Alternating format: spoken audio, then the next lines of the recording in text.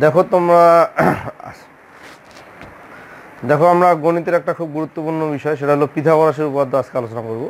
পিথাগোরাসের উপপাদ্য আলোচনা করবো এবং সেটা কীভাবে প্রমাণ করা যায় সেই জিনিসটাও দেখবো। ঠিক আছে, প্রথমে আমরা আলোচনা করবো পিথাগোরাসের উপপাদ্যটা কী, তারপরে সেটা প্রমাণ করবো। ঠিক আছে, তো এটা প্রমাণের আগে আরেকটা জিনিস প্রমাণ করতে গিয়ে আমার আরেকটা জিনিস লাগবে, সেটা হলো ট্রাপিজিয়ামের ক্ষেত্রফলের সূত্রটা লাগবে। ঠিক আছে, ট্রাপিজিয়ামের ক্ষেত্রফলের সূত্র হলো হাফ গুণন সমান্তরাল বাহুদের যোগফল গুণন উচ্চতা। এই জিনিসটা আমাদের লাগবে। ঠিক আছে, এই জন্য আমি লিখে রাখছি এবং আমি একটু দেখাই দিই তোমাদেরকে। এই যে এরকম ট্রাপিজিয়াম, এটা হলো সমান্তরাল বাহু, মনে করো এই যে বাহুটা এ, এইটা বাহুটা মনে করো বি, আর এদের যে দূরত্ব এটা হলো মনে করো এইচ। ঠিক আছে, তাহলে এর ক্ষেত্রফলটা হবে হাফ গুণন সমান্তরাল বাহুদের যোগফল মানে এ প্লাস বি। এটা এই দুইটা বাহু হলো সমান্তরাল বাহু, আর এদের উচ্চতাটা হলো এইচ বা দূরত্ব। সমান্তরাল বাহুদের দূরত্ব আর উচ্চতা একই জিনিস। ঠিক আছে, এই জিনিসটা আমাদের লাগবে প্রমাণের সময়, এই জন্য আমি এই জিনিসটা একটু আলোচনা করলাম। ঠিক আছে, এবং আমার মনে হয় এটা তোমাদের জানা আছে আগে থেকে, ট্রাপিজিয়ামের ক্ষেত্রফলের সূত্র। এটা আমি মুছে দিচ্ছি, এটা আমার রাখার দরকার নেই এখানে। তো প্রথমত পিথাগোরাসের উপপাদ্য জিনিসটা কি? পিথাগোরাসের উপপাদ্যটা হলো সমকোণী ত্রিভুজের অতিভুজের উপর অঙ্কিত বর্গক্ষেত্র অপর দুই বাহুর উপর অঙ্কিত বর্গক্ষেত্রের সমষ্টি সমান। ঠিক আছে, দেখো এটা একটা সমকোণী ত্রিভুজ, এটা হলো এক সমকোণ, সমকোণের বিপরীত বাহুটা হলো অতিভুজ। তো এইটার উপরে যে বর্গক্ষেত্র যদি আঁকা হয়, তাহলে সেই বর্গক্ষেত্রের ক্ষেত্রফল যত হবে, এই দুইটার উপরে যদি বর্গক্ষেত্র আঁকো, সেই দুইটার বর্গক্ষেত্রের সমষ্টি সমান হবে। বুঝতে পারছো? আমি মনে করো এইটা বাহু মনে করো 5, এটা মনে করো 4, এইটা বাহু মনে করো 3। তাহলে এই বাহুর উপরে বর্গক্ষেত্র আঁকলে তার ক্ষেত্রফল হবে 25। 5 স্কোয়ার হলে কত হয়? 25 হয়। এই বাহুর উপরে বর্গক্ষেত্র আঁকলে হয় 4 স্কোয়ার মানে 16। এই বাহুর উপরে যদি বর্গক্ষেত্র আঁকি 3 স্কোয়ার মানে হলো 9। তো এই দেখো, এই বর্গক্ষেত্রের ক্ষেত্রফল 25, আর এই বর্গক্ষেত্র দুইটার ক্ষেত্রফলের যোগফল হলো 25। বুঝতে পারছো? তার মানে অতিভুজের উপর অঙ্কিত বর্গক্ষেত্রের ক্ষেত্রফল যত হবে, অপর দুই বাহুর উপর অঙ্কিত বর্গক্ষেত্রের ক্ষেত্রফলের সমষ্টিটাও তত হবে। কি বোঝা গেছে? এটাই হলো পিথাগোরাসের উপপাদ্য। এখন উপপাদ্যটা আমরা কিভাবে প্রমাণ করব? তোমাদের বইয়ের 3টা পদ্ধতি আছে, আমি প্রথম পদ্ধতিটা আগে আলোচনা করছি, পর্যায়ক্রমে আমি অন্যান্য পদ্ধতিগুলোও আলোচনা করব। ঠিক আছে, তো এই বাহুগুলোকে আমি এইভাবে ধরতে পারি। মনে করো এবি বাহুটা, এটাকে আমি ধরলাম সি, বিসি বাহুটাকে ধরলাম এ, আর এসি বাহুটাকে ধরলাম বি। ঠিক আছে, তার মানে এটা একটা সমকোণী ত্রিভুজ, এই কোণটা হলো এক সমকোণ, অতিভুজ হলো এসি। তো প্রমাণ করতে হবে যে এইটার উপরে অঙ্কিত বর্গক্ষেত্র এটার এই দুইটার উপরে অঙ্কিত বর্গক্ষেত্রের ক্ষেত্রফলের সমষ্টির সমান। তার মানে প্রমাণ করতে হবে যে এসি স্কোয়ার সমান AB square plus BC square. এইটা আমাদেরকে প্রমাণ করতে হবে। মানে এসি স্কোয়ার মানে এসি বলতে কি বি ধরছি নাকি, বি স্কোয়ার সমান এবি সমান কি ধরছি সি, সি স্কোয়ার প্লাস এটা সমান কি ধরছি এ। এই জিনিসটা আমাদেরকে প্রমাণ করতে হবে। অতিভুজ স্কোয়ার সমান লম্ব স্কোয়ার যোগ ভূমি স্কোয়ার, মেনলি এই জিনিসটা, অতিভুজ স্কোয়ার সমান লম্ব স্কোয়ার যোগ ভূমি স্কোয়ার আমরা প্রমাণ করব। ঠিক আছে, এবং এটা একটা বিখ্যাত উপপাদ্য। এই উপপাদ্যটা দিয়ে আমাদের গাণিতিক বহু সমস্যার সমাধান করা যাবে। তো প্রমাণের শুরুতে আমাদের একটা অঙ্কন আছে, আমি অঙ্কনটা করে নিচ্ছি। বিসি বাহুকে বর্ধিত করি ডি পর্যন্ত। বিসি বাহুকে, তোমাদের বইয়ে কি ডি আছে, এখানে ডি পর্যন্ত বর্ধিত করি। ঠিক আছে, যেন এবি সমান সিডি হয়, মানে এইটার সমান করতে হবে, এইটা আর এইটার সমান করে নিতে হবে। কি বুঝতে পারছো? এই বাহুটা আর এই বাহুটা সমান, মানে এই বাহুটা আমি সি ধরছি, তো এইটাও সি, এই এবি আর সিডি যেন সমান হয়। ঠিক আছে, ডি বিন্দুতে লম্ব আঁকতে হবে, ডি বিন্দুতে লম্ব আঁকতে হবে। এখানে একটা লম্ব আঁকলাম। ঠিক আছে, এইটা এক সমকোণ, লম্ব আঁকতে হবে। ঠিক আছে, এবং এই লম্বটার দৈর্ঘ্য কত হবে সেটা হলো বিসির সমান হবে, বিসি এর সমান করে এই লম্বটা আঁকতে হবে। এবং এই লম্বটা আমার ই বিন্দু নাকি, ই বিসির উপরে বা বিডির উপরে আমি এইটা লম্ব আঁকলাম। ঠিক আছে, ডিই লম্ব আঁকলাম, এবং এই ডি বাহুটা কার সমান হবে? বিসির সমান হবে, মানে এটা তো এ, এটাও এ হবে। ঠিক আছে, তারপরে এটা যোগ করব, এই সি যোগ করি। কি বোঝা গেছে? অঙ্কনটা বুঝছো? বিসি বাহুকে ডি পর্যন্ত বর্ধিত করলাম এবং কত বড় করলাম? এই বাহুটা সমান, এবি বাহুটা সমান করে। এখানে লম্ব আঁকলাম, সেই লম্বের দৈর্ঘ্যটা করলাম বিসির সমান করে। ঠিক আছে, তারপর এগুলো যোগ করে দিলাম, মানে অঙ্কনটা আমাদের হয়ে গেল। কি বোঝা গেছে? এখন চলে যাব প্রমাণে।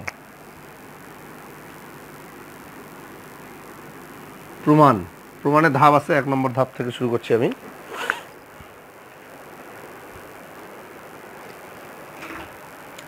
এই দুইটা ত্রিভুজ লক্ষ্য করো, এই ত্রিভুজ আর এই ত্রিভুজ, এবিসি ত্রিভুজ আর সিডি ত্রিভুজ, এই দুইটা ত্রিভুজের মধ্যে কি কি সমান?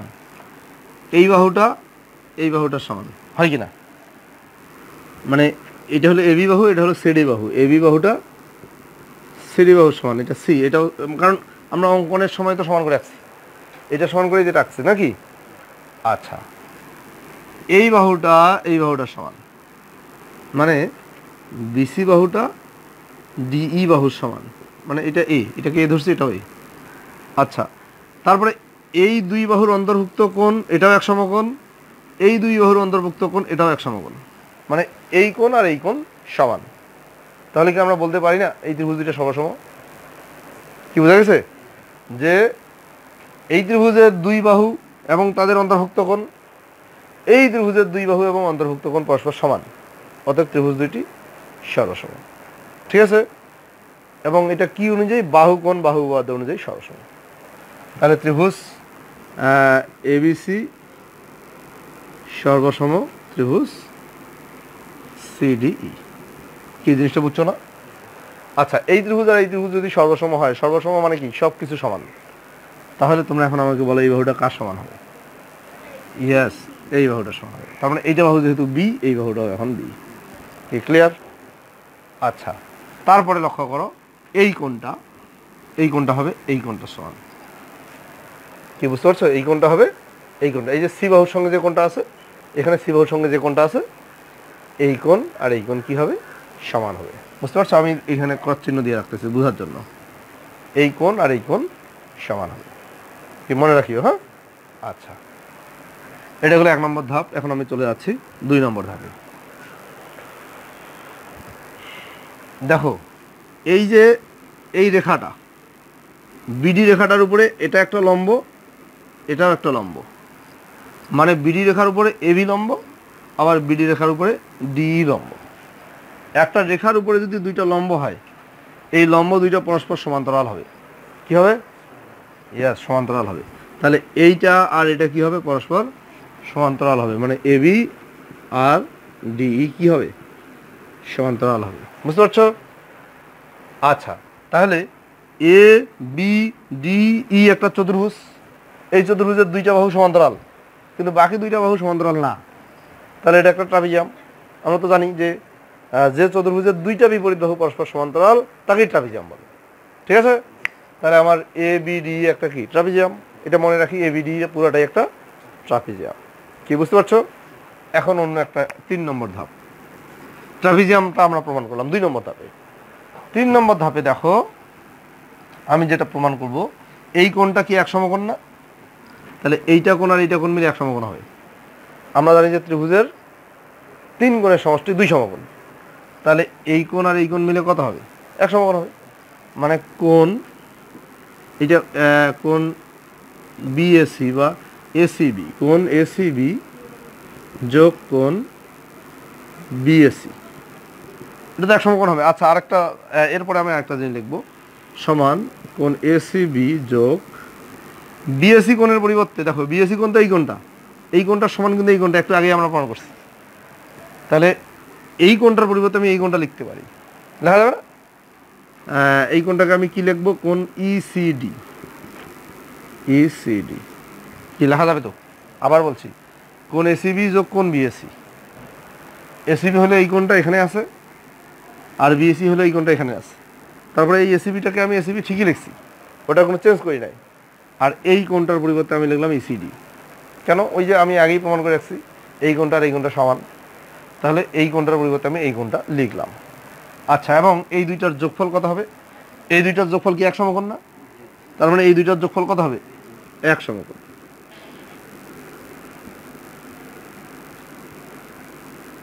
আরে বাবা, দেখো ত্রিভুজ এ বি সি, ত্রিভুজের 3 কোণের সমষ্টি কত?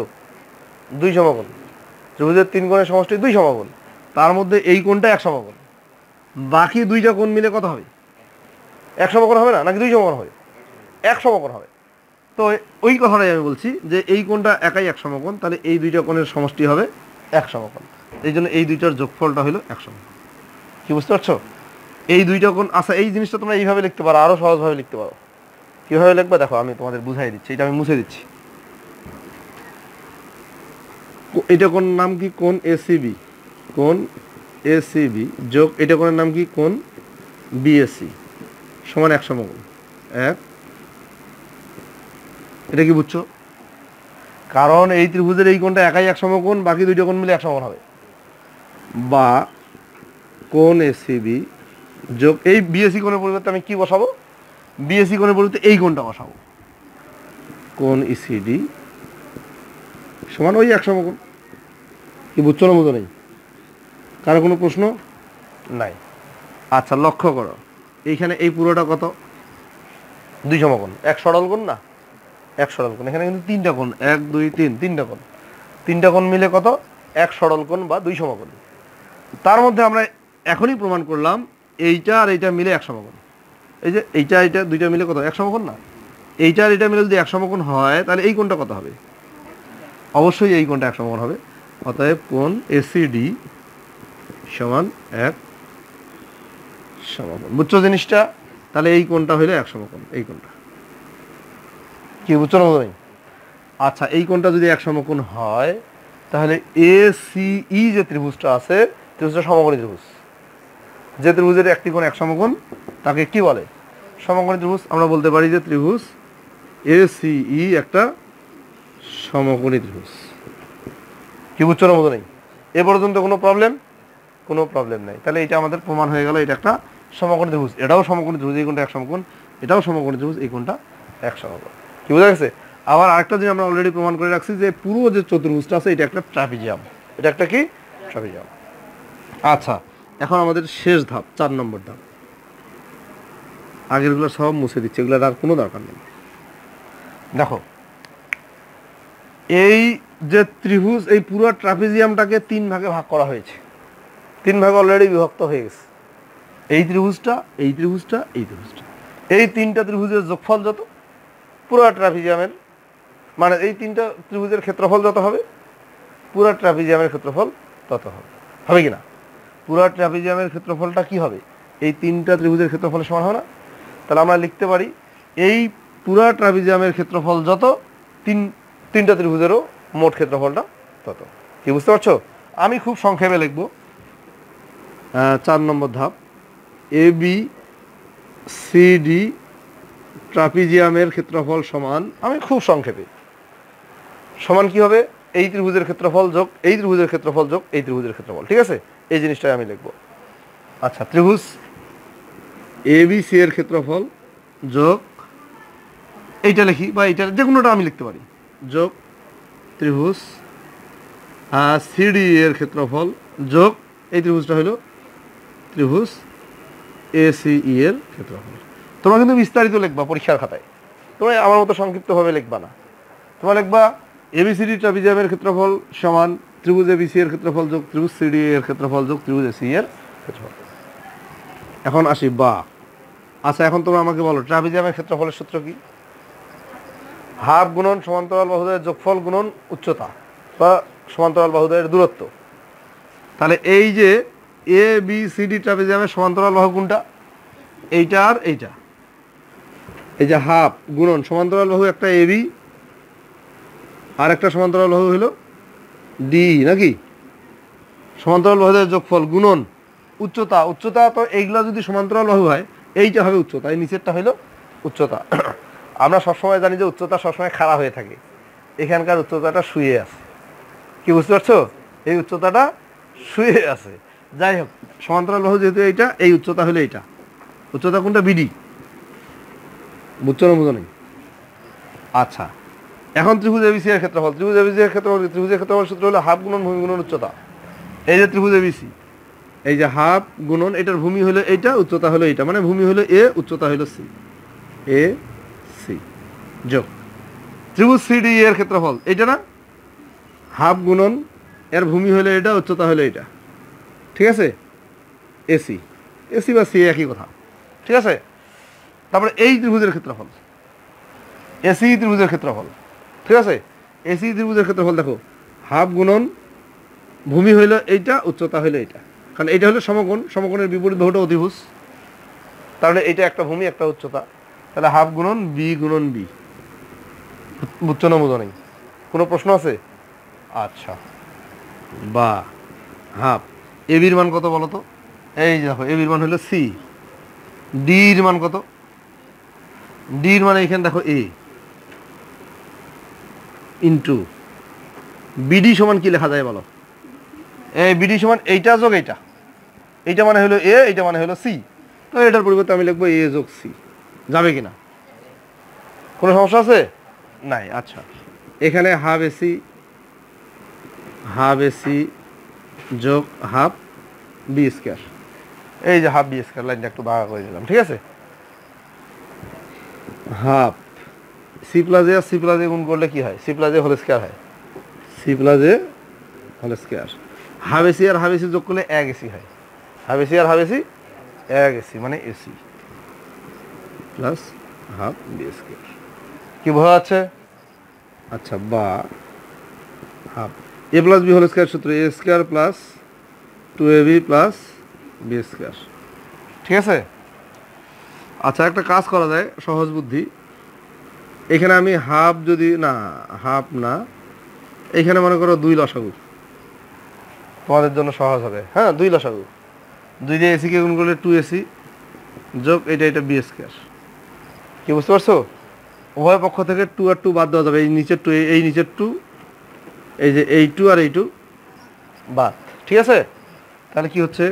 C square plus 2ca plus এ স্কয়ার সমান এখানে কি আছে? 2ac plus B square. আচ্ছা, সি স্কয়ারটাকে এখানে রাখি, বাকিগুলো পক্ষান্তর করি। 2ac প্লাস বি স্কয়ার তো আছে, এইটাকে এই দুইটাকে পক্ষান্তর করবো, ঠিক আছে? তাহলে মাইনাস 2ac মাইনাস, ও কি হলো?